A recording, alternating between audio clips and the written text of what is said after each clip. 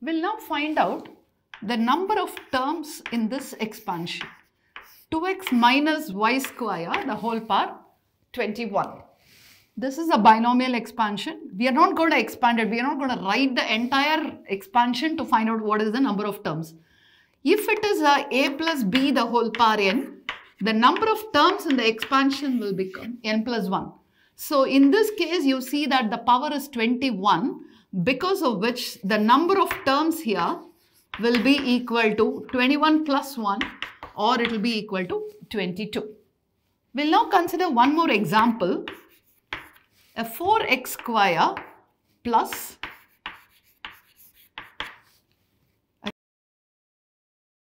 9y square. This, let us raise it to the power 5. Now the question is to find out what is the number of terms in this expansion. It's not binomial. This is exactly where you have to use your understanding of the concept. This is just a 2x the whole square. This term is a 3y the whole square, and you see that this is twice of a 2x into 3y. So what is this actually? A 2x plus 3y, the square of it, okay, raised to the power 5. Am I right? This, write it as a perfect square, you get it as a 2x plus 3y the whole square. So what is this now as a binomial expansion? It will be 2x plus 3y raised to the power 10.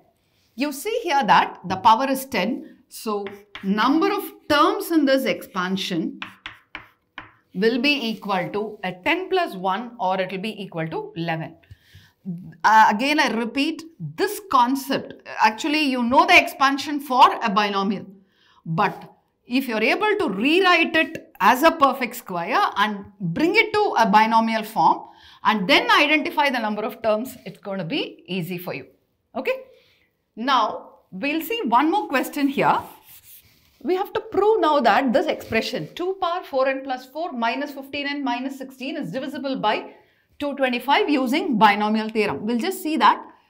You see here that in the power you have a 4 common. If you take it out, 2 power 4 is going to be a 16.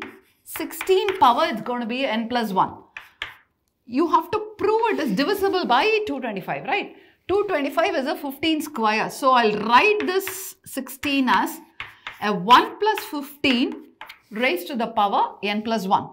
Now this, if you expand using binomial, it's a 1. 1 raised to any power is 1. Okay. Plus n plus 1 c1 is just a n plus 1 into 15 power 1 plus n plus 1 c2 into 15 square. First term is 1. Every power is just going to be 1. The second term, the power increases. Second term starts with 15 here, 15 square, 15 cube, it goes on. Last term is going to be 15 power n plus 1. Now this 16 power n plus 1 is nothing but your 2 power 4n plus 4. Expand this, you get a 15n. 15 plus 1, this is going to be a 16. What I'm going to do is, from all these terms, the remaining terms, I pull out a 15 square or a 225 out. So it will be n plus 1 c2 plus n plus 1 c3 into 15 and so on. Here it will be a 15 power n minus 1. That entire expression, what I get inside, I'll just call it as k. Now these two terms, if you bring them to the left, okay, what do you get? 15n minus 16.